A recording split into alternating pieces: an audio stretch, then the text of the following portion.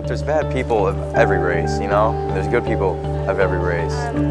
The media is totally fueled by stereotypes and, you know, these cliche ideals of who certain people are by, you know, how they look, what gender they are, what race they are. African Americans get a bad rap in the media. On our TV news channel back home, he would probably be in the shooting in downtown Des Moines. This first young man would be portrayed in the media, I think, because he's a good athlete, or he was arrested for some crime he committed. The second young man, I think, would be portrayed in the media as a scholar or an achiever. It's almost a shame how people have stereotyped so quickly now.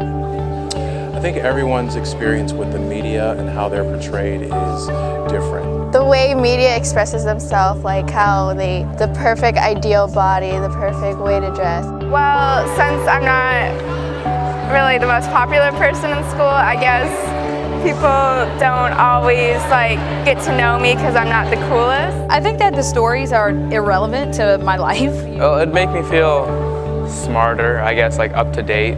It would make me feel like I know what's going on in the world. Tech savvy, feeling like I know how to use this stuff. I'm ashamed almost because we know so little about what's going on, especially teens.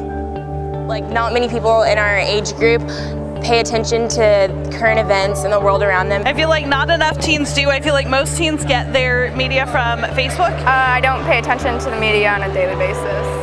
Always on the social media, seeing what's going on in the world. Yeah, I like to stay connected. I use the app USA Today for a lot of my global news, which I think is awesome. I read the news, I read Twitter, I watch, the news every day.